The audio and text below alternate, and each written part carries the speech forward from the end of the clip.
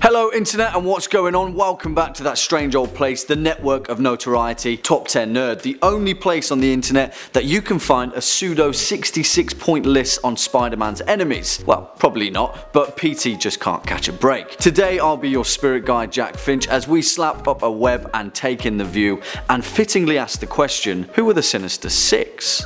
Roll the clip. My new associates.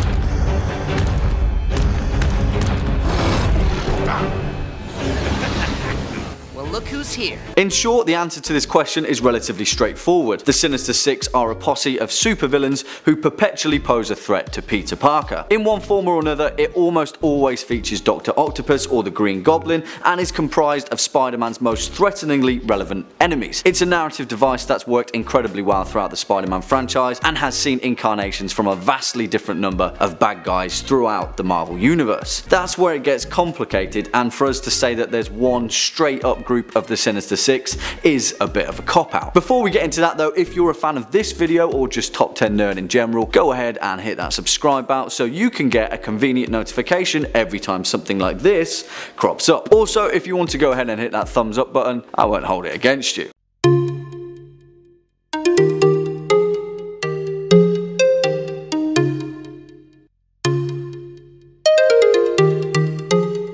So why do we care about the Sinister Six, if at all? Well, it's because of two things. In the mid-credits scene of Spider-Man Homecoming, Adrian Toomes, aka the Vulture, after his heartbreaking story arc plays out, ends up incarcerated in prison. Did anyone else feel that the Vulture was 100% vindicated? Anyway, he meets Mac Gargan, aka Scorpion, who tells him that he's got some boys on the outside who are planning a little revenge party for old Spidey, leaving things in an excitedly precarious position for Tom Holland's Spider-Man and his future franchise storylines. Our second point, while minor, also makes things relevant. During the Sony Pictures hack of 2014, a crucial email chain from executive producer Amy Pascal revealed that Tom Holland's Spider-Man was very much intended to appear in a Sinister Six scenario, and it looks like things are picking up steam with Spider-Man Far From Home scheduled to be released on July 5th, 2019. Who the hell are these guys anyway? Well, the Sinister Six were created by Stan Lee himself way back when in 1964. After suffering 3 miserable defeats in a row at the hands of Spider-Man,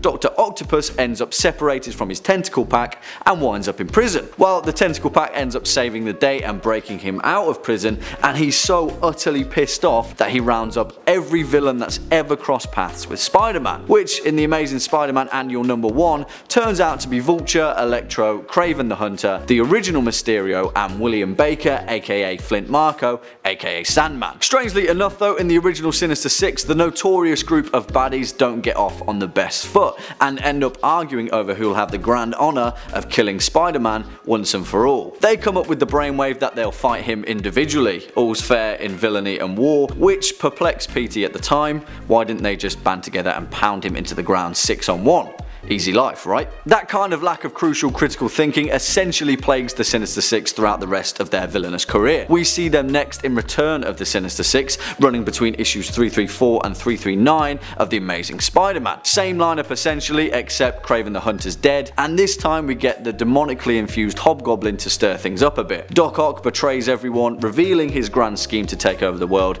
and Sandman turns out to be a good guy.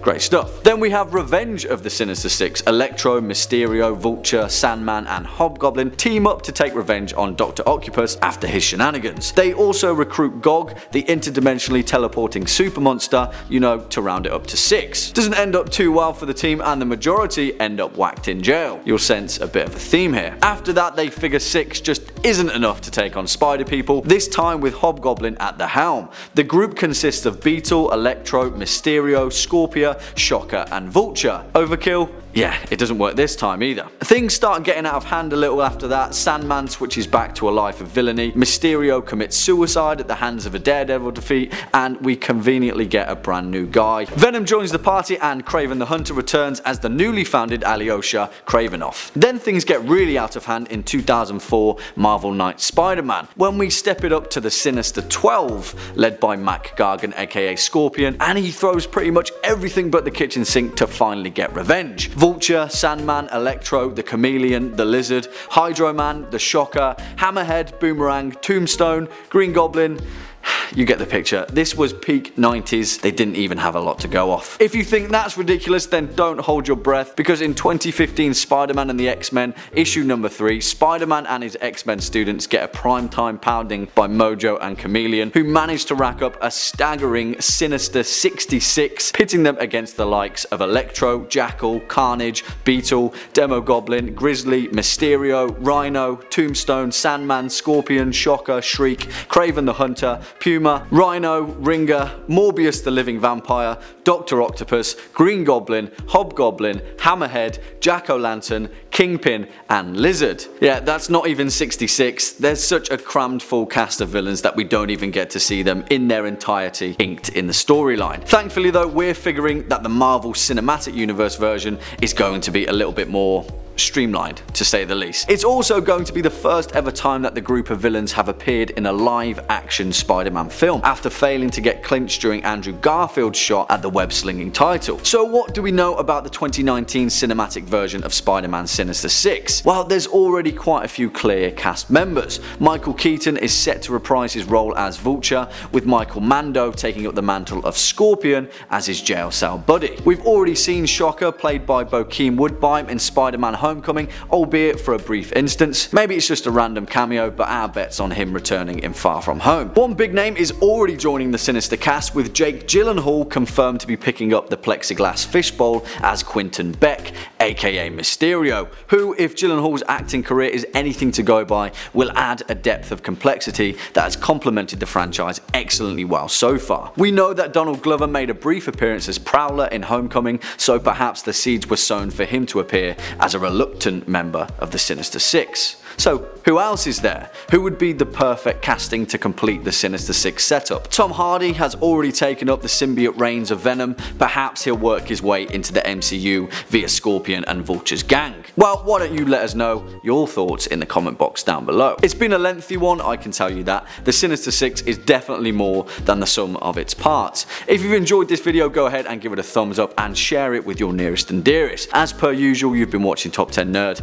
I've been your host, Jack Finch, and until next time, you take it easy.